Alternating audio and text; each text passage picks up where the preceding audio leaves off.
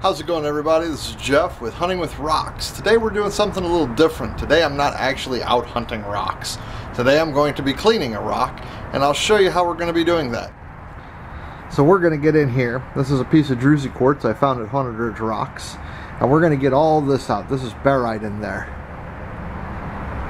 And that barite has a Mohs hardness of, I want to say it's 3 to 4. I could be a little low and a little high on it. And to do that, we're going to be using my handy dandy little drill here with a wire wheel brush. The wire wheel brush should have a Mohs hardness of around 4.5 to 5. Druzy quartz is a Mohs hardness of 7. This means that that wire brush will not scratch the druzy, but it should in fact take the barite out. So I'm going to get this set up, and we're going to see how well it does. I almost forgot one other real important thing. Whenever you're doing this, wear your safety glasses. There will be stuff coming off of here. You only have you only have one set of eyes. You only have 2 eyes. And it's really hard to rock hunt if you don't have any eyes. But keep them safe. Let's get to this. Alright, I'm about to start. Now this could become loud and annoying, so if it is, I'm going to kill the sound. And I'll just do voiceover. That way it's not loud and annoying, it's just me talking, which should just be annoying. So I sped up the video here. I actually ground on the piece of druzy quartz for about maybe 6-7 minutes here. With the grinder going, it was incredibly loud and nobody wants to watch it for that long. So sped it up and we'll get back to the video in a second. I moved over to a little more stable platform. The wooden table I was working on was bouncing around a bit. Now you can see how this has picked up kind of a silvery look to it. That's okay. All that is the wire from the brush leaving steel marks on it. Those will come out. But as you can see, the barite has begun to be eaten away. This is kind of a process. It will take a little bit, but we'll get this knocked out. Then I'll show you how we get rid of the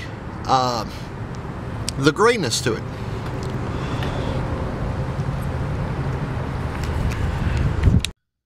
This little clip here, this is actually left at normal speed. The others I kicked up to 6 times speed, so this tells you about how fast I'm working.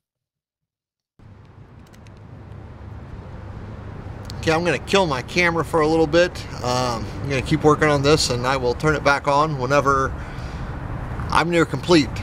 And I'll give you guys an idea of time.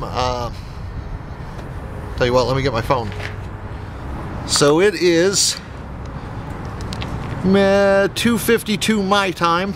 Oops, sorry about that. 2:52 my time. We'll kick it on again whenever I'm done. We'll see how much time's passed. Okay, I ground on it for another 4 minutes. Time's now 2:56 p.m.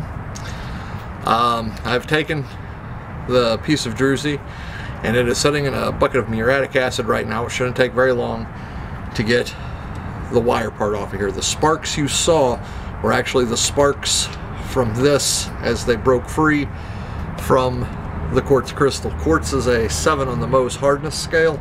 It's the same as chert, same as flint. That's how flint steel works. You're not actually sparking from the rock.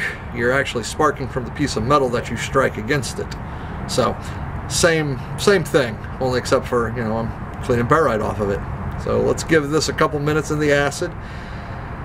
When I pull it out, I'll put it into a solution of baking soda and water, and then I'll show you again and we'll show you the time. So right now, since I've talked for about 57 seconds, we're at 2:57 p.m. So I'll see you guys here in a little bit. Okay guys, the time is now 3:04 p.m. I'm going to pull the druzy out of the muriatic acid, give it a little dip in my solution of water and baking soda. Again, PPE.